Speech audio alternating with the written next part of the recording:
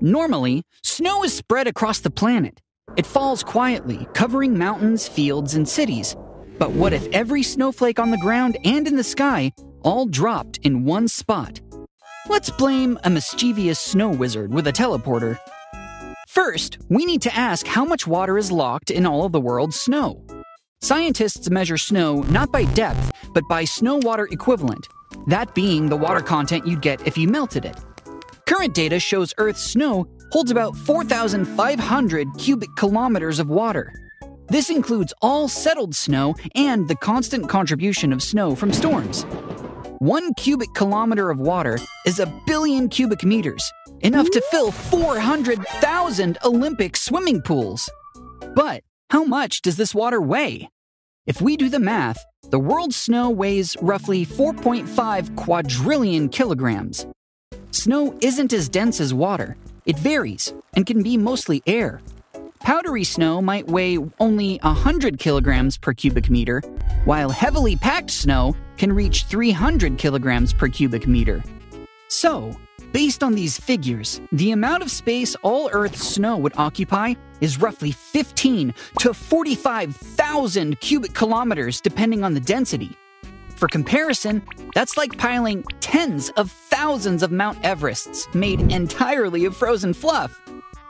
Let's assume the snow wizard makes the snow fall as a perfect cylinder with a radius of 10 kilometers. The base area would be about 3.14 times 10 to the power of 8 square meters.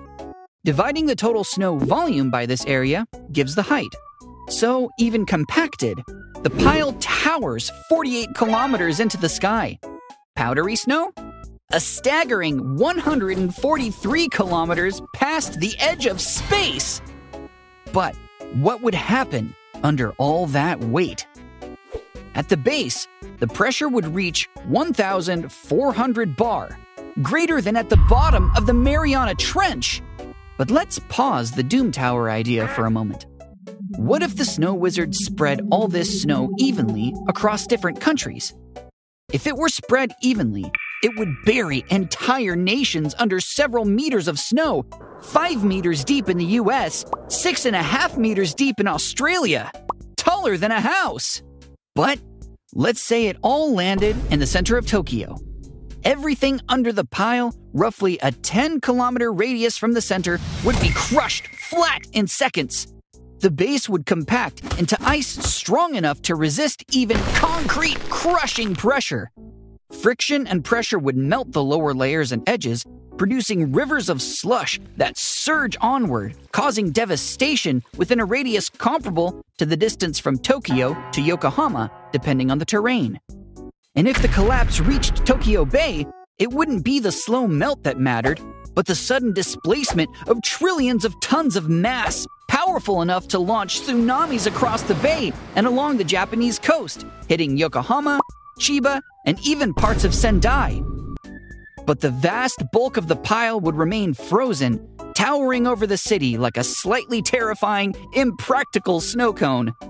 To melt all that snow would take the energy of 24,000 Hiroshima bombs. The Earth doesn't have that kind of heat just lying around, so most of the pile would simply linger for around 890 years, based on the average solar energy absorbed by the Earth's surface and climate factors. Luckily, Earth keeps its snow spread out, and there are no snow wizards around. So the next time you see snowflakes drifting quietly past your window, just be glad they're not all headed to the same spot.